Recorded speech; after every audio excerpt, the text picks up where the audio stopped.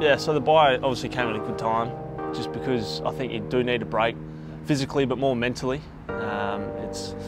It's good to just free the mind, get travelling and just get away from footy for a week.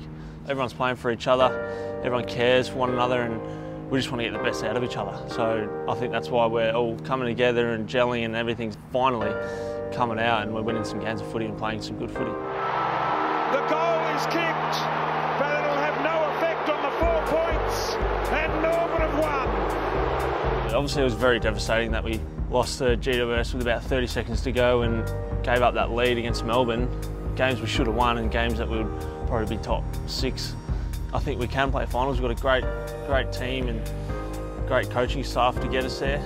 It's just a matter of putting in the work and showing our actions instead of just talking about it. Go out there and win games, and I think we can do it. It'll be great to play finals. I've never played a final since being at the club, so yeah, like I said, everyone's preparation has got to be 100% right, and I feel like we will. Maynard closing, Melksham's got it, half forward, Maynard, superb smother. I never like thinking my spot is cemented. I have, lucky enough, been able to keep my spot in the team for the last 3 years. Yeah, every week I just come out and train like I might not get picked.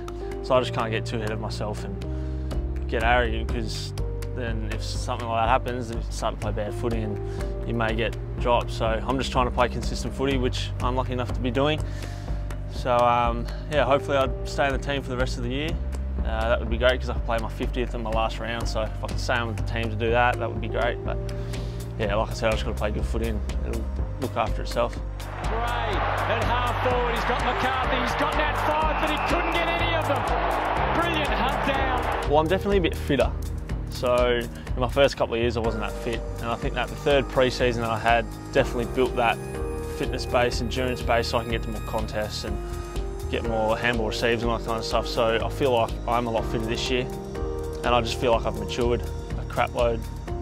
So yeah, that's definitely helped. I feel like my preparation, just everything, I've realised how much it actually takes to be the best you can be in an AFL side, and you can't just be doing things at 50%, you need to be doing everything right.